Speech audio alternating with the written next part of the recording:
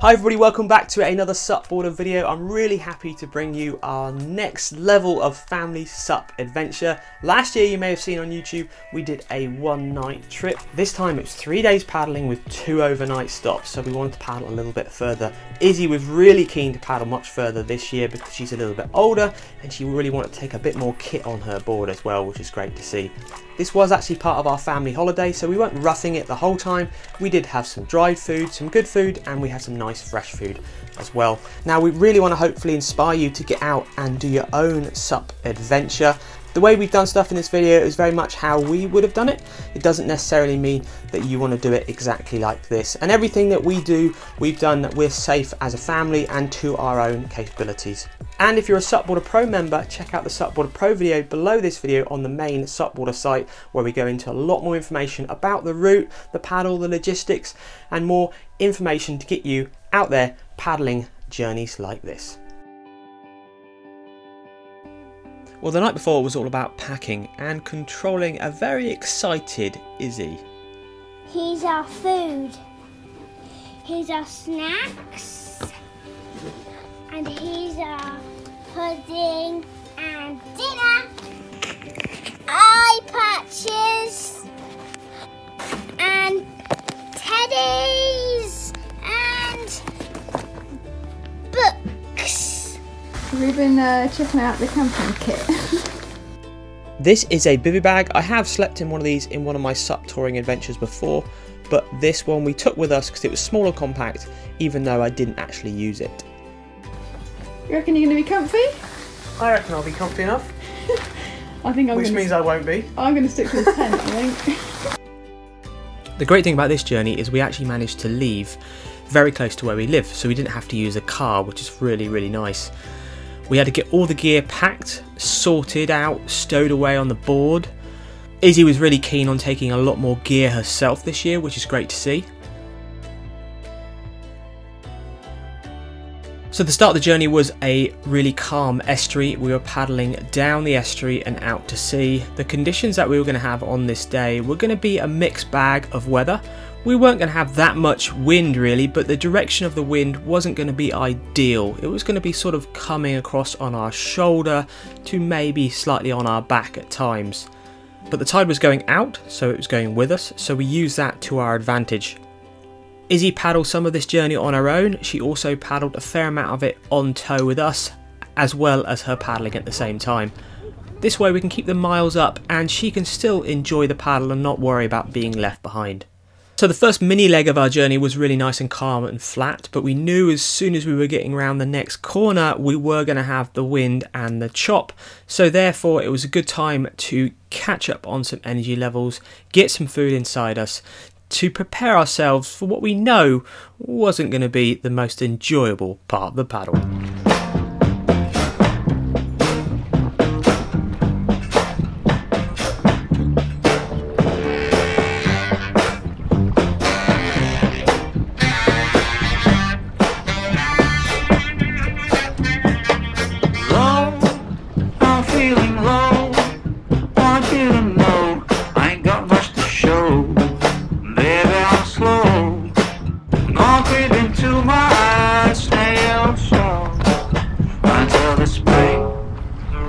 From my winter hell, I've got candles and candy. Changed your mind about a SUP adventure? I'd rather the wind come at the beginning of the SUP adventure than at the end. So that was horrible really, paddling up just off our nose, the wind. We knew it was going to be that direction. It was about 11 to 14 miles an hour. Izzy did really well. I had you on tow. This is what a SUP adventure is about. Yeah, very good. But we wanted to get across that bay because the tide was going out still, so it was with us. So that's why it's a bit choppy, and I wanted to get past there before the tide started to turn and come in. So over here now, we're going to paddle a little bit easier. Wind's on our back now, but definitely let's hope the windier conditions, which I think they are, were at the start of the journey, not the end. Still smiling. They're gonna go that way. So after that bit of a killer chop fest we had, we decided to nip into this really quiet cove that we found to go and grab some lunch, do a bit of prawning, play around a bit, and really let the wind and the chop settle down a little bit before we carried on our final leg to our camp spot that night. Okay. Hello. Hello. Are you part of the videographer? You part of the crew? Yeah? Yeah!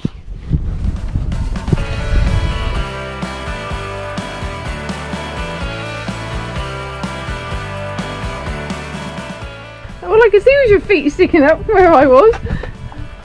If you do a SUP adventure, especially with kids, you've got to remind yourself it's not all about the paddling. It's a lot about having fun and exploring on the beach or along the coast or wherever you're paddling.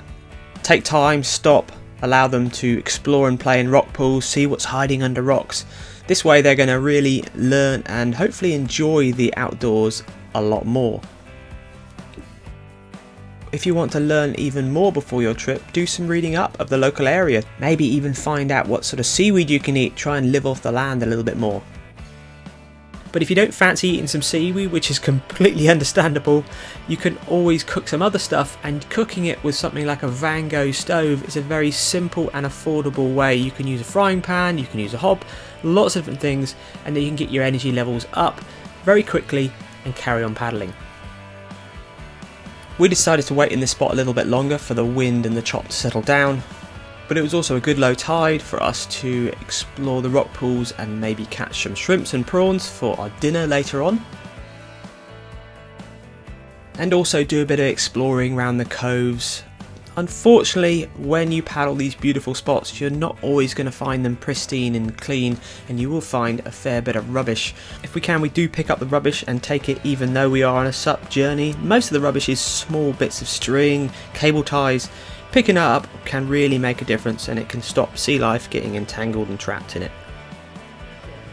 Where are your ponies? Oh, Scapy prawn. Where is he? What's going on right here is we found 2 plastic bottles in the rock somewhere, and then we caught some prawns and we wanted to transport our prawns live to our camp spot, because you don't really want to be eating seafood or shellfish, especially like this, dead and warm. That isn't the best way to keep your belly in tip-top condition. So by transporting them in salt water in a bottle for an hour or so, they're absolutely fine. And if you don't fancy the idea of this, I wouldn't worry too much. Half the prawns did actually escape. So then it was time to set off. The wind had dropped down quite a bit, but unfortunately the swell and the chop was still hanging around. And because we were paddling by the rocks, we were getting a bit of a nasty backwash, so unfortunately it still wasn't a very comfortable paddle. But that really didn't stop Izzy smiling. She really was enjoying being on tow behind me, even catching some little bumps like little downwind surfing, lots of hoots and hollerers. So it's great to see her enjoying it. For us, it was still quite hard work.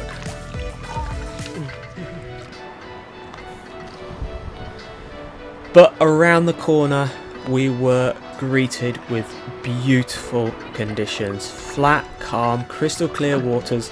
This is exactly what we knew was going to be around this corner in this certain wind direction. This is why it's really worth planning your route. Seeing where and when will be affected by certain winds will really make or break your paddling session. This was actually the same camp spot that we stayed in our first SUP touring adventure that we have on YouTube as well. So it was also nice that we were going back to a spot we'd already been to in the past.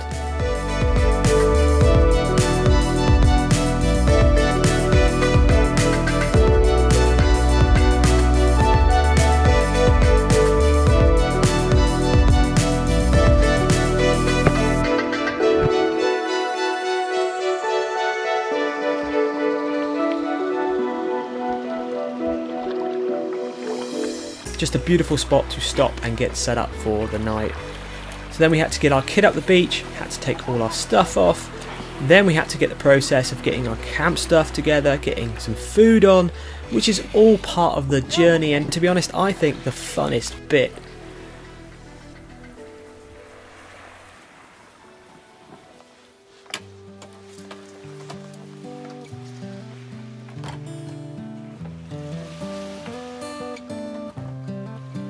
Because we've done this a few times now, we're all getting into a bit more of our roles. Lucy's really good at putting a tent together, because to be honest, I haven't got a clue.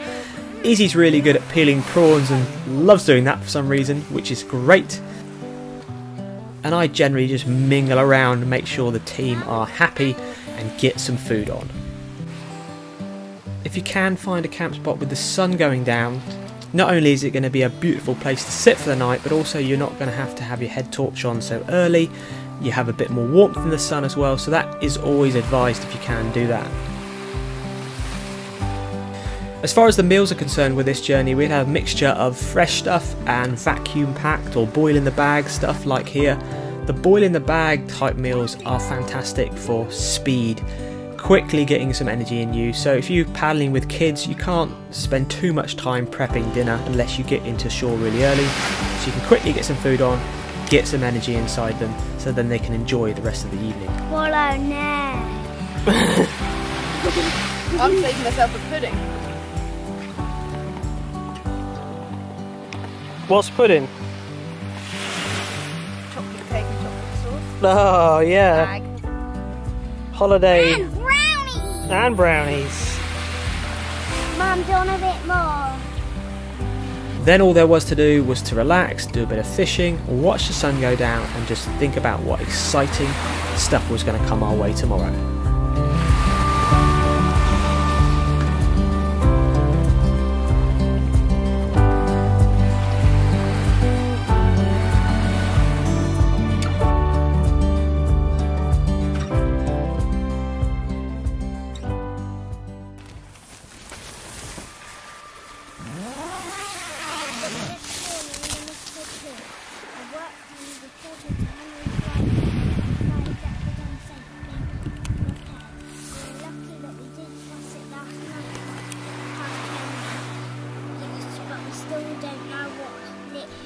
Whether you're normally an early riser or not, for me going camping always gets me up early.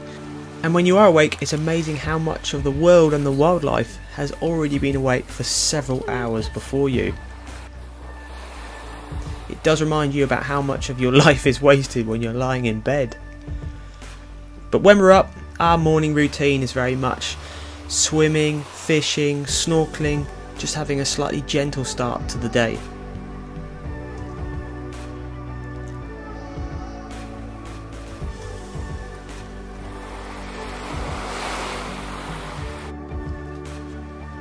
So after a morning of relaxing, it's time to pack up all the gear and get ready to go again. We did take the same sort of gear as we took last year. We have quite a bit of safety equipment. We had spare paddles, we had a pump, we had several dry bags with our clothes and sleeping and camping gear. One really useful bit of equipment that we made was the tow line for Izzy. This was very simple.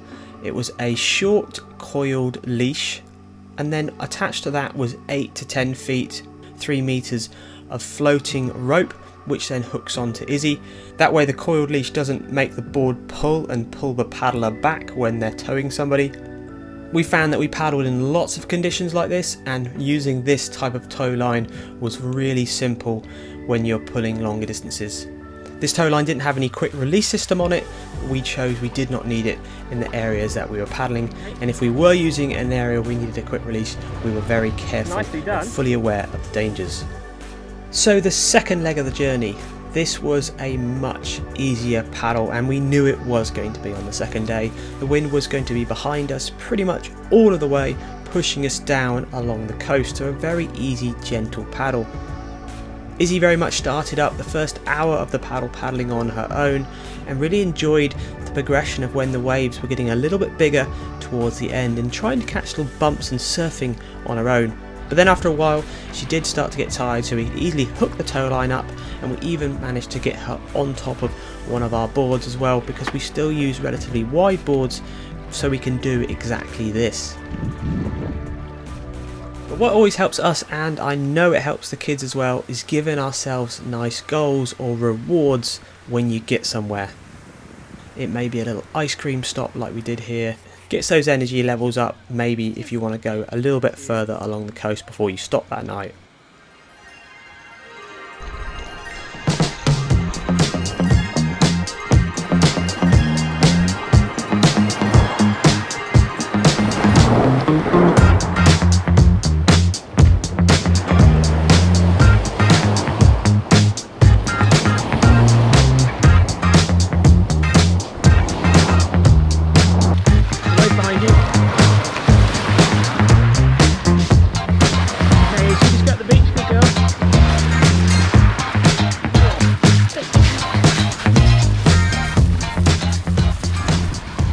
Lovely. So we've arrived at the second night stop. Lovely little beach. Lucy has picked the farthest camp spot from the location, from the sea's edge as possible, which is right up over there. Could have gone there, but she wanted to go there. Anyway, it's away from the cliff, so it's the safest place to be. But we've got to walk all of the kit up, and we're all a bit knackered now. So, long walk, but beautiful, beautiful spot. So on this beach, it was a steep shelving beach, and one of the jobs was to get the camp pitch flat for putting our tent on. Izzy had just told off Lucy for using a paddle to flatten off the camp spot, but actually in this sense, a carbon nylon paddle, which is what Lucy's using here, which is where you have a carbon shaft and a nylon plastic blade, is ideal for doing exactly this type of thing when you go SUP touring. Making sure you get a flat camp spot is making sure you have a good night's sleep, so it's worth prepping your area really well. And using a paddle like this is a good example of having a spare paddle and having a tool while you go SUP touring. Then we started to collect firewood because we wanted to have a fire on this night, and we got our tent up. Izzy was really getting into the campsite roles and enjoyed inflating the thermarests. We got the fire on, did a little bit more fishing. We just really enjoyed doing not very much really. This bit of equipment is another cooker. This is called a jet boil, which is the backbone to any SUP touring adventure really. It's so quick and easy at boiling water. Great for those boil in the bag meals again. Then if you do a meal like this, you can concentrate on doing other fun stuff than just cooking all night long. A tiny bit more firewood collection, and then all we did was sit back, watch the stars and listen to the sea.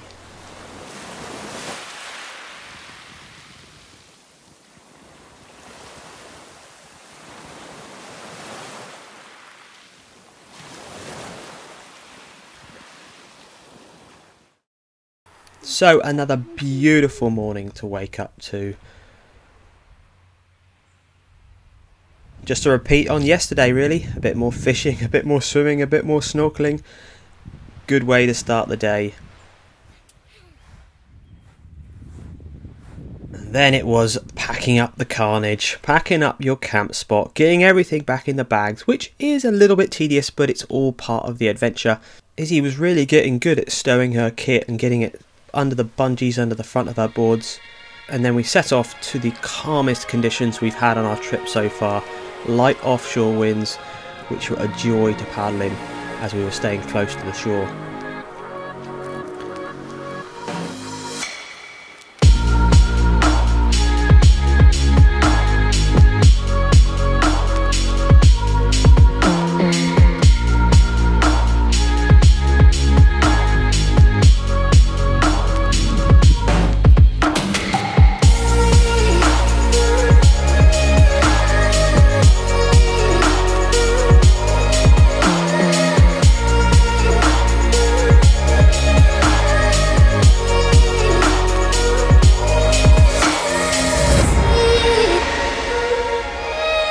Then we had a really nice surprise halfway through this paddle when we met our friends on their beautiful liveaboard Scottish trawler Southstar.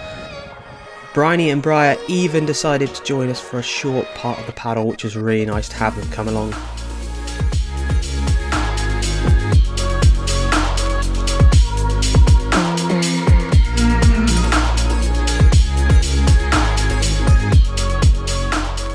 After a while we went our separate ways and we decided to push on and make the most of the really nice light offshore winds, because the forecast was due to change later that day and the wind was meant to come in. We did come across a fairly busy beach, but we knew there was a good cafe on the beach and we had promised Izzy a tasty lunch. After all, it is actually still our holiday, so we did decide to go in here and grab some nice food. So me and Izzy are just sat on this really busy beach, watching lots of paddleboards just getting blown offshore. It's quite dangerous in time, isn't it, Izzy? Because people have no understanding of the wind. So people, got friends out there, please tell them to watch out for offshore winds. You can paddle in them, and they are really nice to paddle in if you know the consequences and the problems of paddling in afterwards. Is that right, Iz? Yeah. Yes. Update. All the paddleboarders have made it back. Result. During our SUP adventure, we're always looking out for wildlife, and there's plenty of birds and fish. Unfortunately, there was no dolphins or whales during this trip, but on the calmer days, it's always worth keeping your eyes out to the horizon. Just before we aim to leave, we've stopped at a fine little beach around the corner to have a final snorkel and swim. Put your hands in the air. Hey! Yeah. The final launch.